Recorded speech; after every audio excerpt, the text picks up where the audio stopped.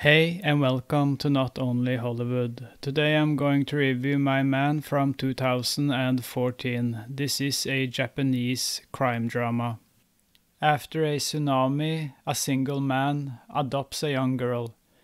She grows up and the stepfather and the girl starts a sexual relationship. But something happens and they have to leave town. This is a movie that burns slowly. And the atmosphere is dirty and dark.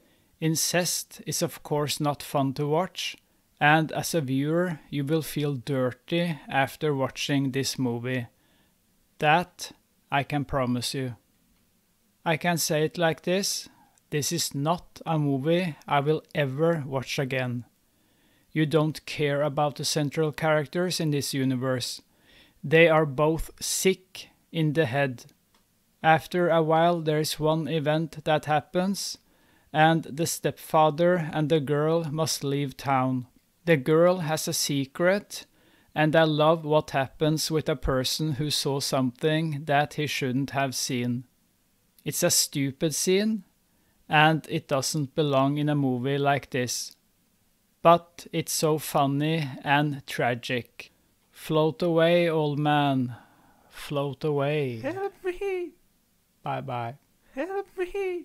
The actors are really good. Oh, I can't pronounce his name. Oh my god. Tadanobu Asano.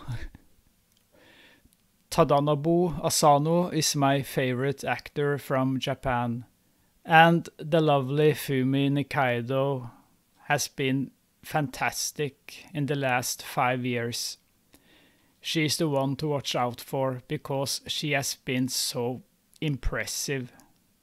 She can make it to the stars. I love that she takes chances and you can tell that she's growing as an actress. She's a chameleon in disguise. She can be insecure and humble, and suddenly she can be a total psycho. I love this actress. My Man is a well-acted movie that burns slowly. This is not a movie for everyone.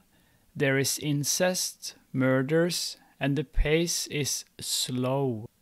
But if you like dark and dirty crime movies, My Man is worth a watch. From 1 to 10, I give My Man a 6 out of 10.